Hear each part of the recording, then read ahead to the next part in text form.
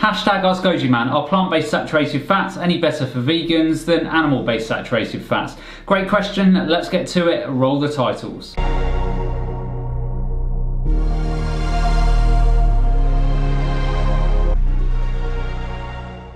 Welcome back, it's good to see you all again. If we haven't met before, then hi, I'm Goji Man. I'm currently finishing a Masters in Nutrition and qualifying as a nutritionist, and next year I'll be studying for a PhD in nutritional science. I do plant-based nutrition videos every other day in which I answer your health questions under the hashtag Ask Goji Man. So if you have a question for me, then hashtag Ask Goji Man in the comments below, and I'll choose one of these questions to answer in my next video. So without further ado, to the question. So fats are made up of chains of fatty acids. All foods contain fats, and these can either be classed as saturated, monounsaturated or polyunsaturated fats. Many foods contain all three different types of fats, but it is the fat that is present in the most significant quantity that will determine its overall classification. For example, flaxseed contains saturated fats, monounsaturated fats and polyunsaturated fats, but it's the polyunsaturated fats that make up the majority of the fat, which is why flax seeds are classified as polyunsaturated rich food. So fats have many important roles in the body. They make up the cell wall membranes, they help you absorb the fat-soluble vitamins, so A, D, E and K, and they give you energy when your glucose reserves have depleted. And they also keep your skin and hair healthy. Basically, they are involved in most processes in the body. Now, I don't want to get all sciencey and geeky here, but you just need to know that saturated fats have no double bonds in their chemical structure and are therefore saturated with hydrogen atoms. And this is why saturated fats are solid at room temperature. Saturated rich foods include beef, poultry, pork, plant oils such as coconut oil, dairy products, processed meats and junk foods such as crisps, biscuits and cakes. The World Health Organization recommends that saturated fatty acids should be replaced with polyunsaturated fatty acids in the diet, and the total intake of saturated fatty acids should not exceed 10%, and that's 10% of your total calories for the day. This recommendation is because of the known risks of saturated fats and their link to heart disease, cancer and other chronic diseases. All you need to remember is that saturated fats, depending on how much you eat, can be inflammatory in the body. And it is this inflammation that is often the driving force behind many of our chronic leading diseases. And contrary to what some people tell you, mainly from the paleo and carnivore camps, saturated fats are not essential in the body. Only omega-3 and omega-6 fats are essential. Now, I don't want to spend too much time on mono and polyunsaturated fats. You just need to remember that the chemical structure is different from saturated fats, and as you move away from saturation, then the fats become liquid at room temperature. And this is one of the main reasons why these types of fats are health promoting and anti-inflammatory in the body.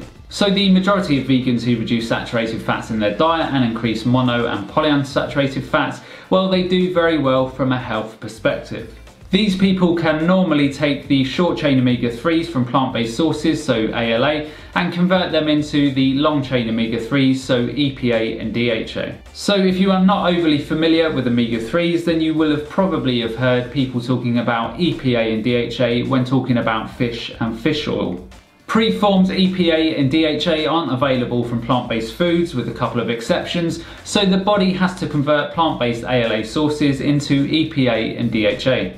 EPA and DHA are essential for optimal health, and I've done a video on marine phytoplankton, which is a great vegan source of EPA and DHA, so be sure to check out the video here. So we are all good, right? Well, not quite. So you've probably seen in the media over the last few years studies which show that vegans and plant-based dieters who are apparently deficient in long-chain omega-3s. The media then sensationalise these stories, and once again, vegan diets are deficient. What these people fail to tell you is that there are large groups of people who have genetic mutations in their FADS1 gene. This gene is responsible for converting short-chain polyunsaturated fats to the longer-chain forms of EPA and DHA. When you have this mutation, you need to give your body the preformed versions of EPA and DHA, otherwise you could run into deficiency and develop health conditions because your body won't produce enough of these essential fats. So it's worth testing your EPA and DHA if you are vegan or plant-based,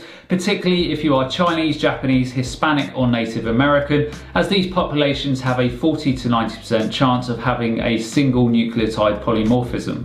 And remember that it's very easy to supplement with plant-based active forms of EPA and DHA. So I went off on a bit of a tangent there, so back to the question of whether plant-based saturated fats are bad for us. And the answer very much depends on how much saturated fat you are consuming in your diet. Another factor that needs to be taken into account is there are different types of saturated fats such as lauric and stearic acid, and some of these saturated fats have more saturation than others. So from a general perspective, saturated fats are fine when eaten in small amounts. So for example, in dairy products they only have small amounts of the healthy omega-3s, a little more in terms of monounsaturated fats, but lots of saturated fats. And the same can be seen in many meats and also junk foods. In contrast, in nuts and seeds you typically see high levels of omega-3s and high levels of monounsaturated fats.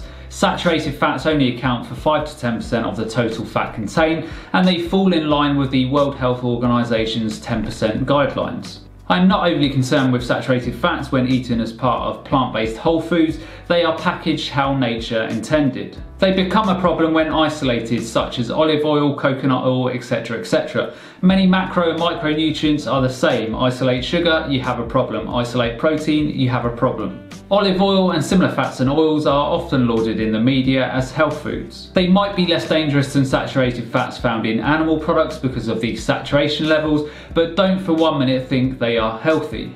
I've done a video on oils, so be sure to check it out here. Now these comments might infuriate some of you who eat these products, and you will probably say these are healthy. So I have a challenge for you. The gold standard of nutritional science and research are randomized controlled clinical trials. If one of you can find a large study that shows olive oil and coconut oil are healthy, then I will do a video naked. And you don't want to see that. I will let you into a little secret, these studies don't exist. The only studies that show health benefits are small observational or meta-analysis studies where cause and effect isn't shown. So essentially they are industry funded to sell products. So that's the end of today's video. I hope you all enjoyed. As always, if you have a question for me, then hashtag AskGojiMan in the comments below, and I'll choose one of these questions to answer in my next video for you. And as always, remember to look after your body because it's the only place you have to live. And I'll see you next time.